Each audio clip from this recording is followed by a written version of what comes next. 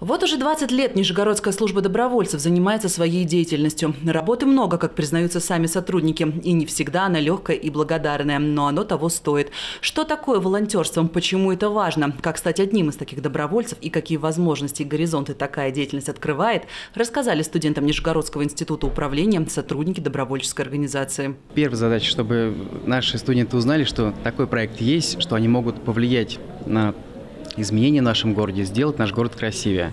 И вторая задача – нам нужна помощь волонтеров, которые будут работать на точках и помогать, в основном нашим пенсионерам, проголосовать. Для помощи нижегородцам в голосовании за выбор общественных пространств, которые будут благоустраивать в Нижегородской области по программе формирования комфортной городской среды, уже зарегистрировалось 504 волонтера. Как показывал опыт прошлых лет, помощь волонтеров необходима, так как многим нижегородцам нужно объяснить, как заполнить форму для голосования правильно, да и мобильный с домашним интернетом есть не у всех горожан.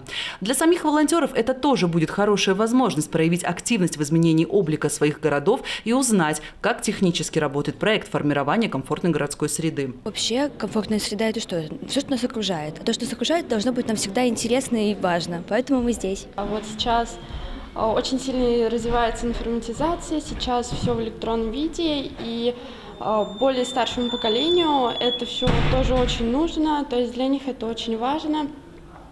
Но сами они с этим не справятся, поэтому я считаю, что им нужно помогать. Набор добровольцев для работы в период голосования Нижегородской области стартовал 24 февраля и продлится до 26 марта. Само голосование за пространство для благоустройства в 2020 году пройдет на новой федеральной платформе «За городская среда.ру», созданной на базе нижегородского портала «Голос за» с 26 апреля по 30 мая этого года. Мария Бурова, Алексей Корякин. Время новостей.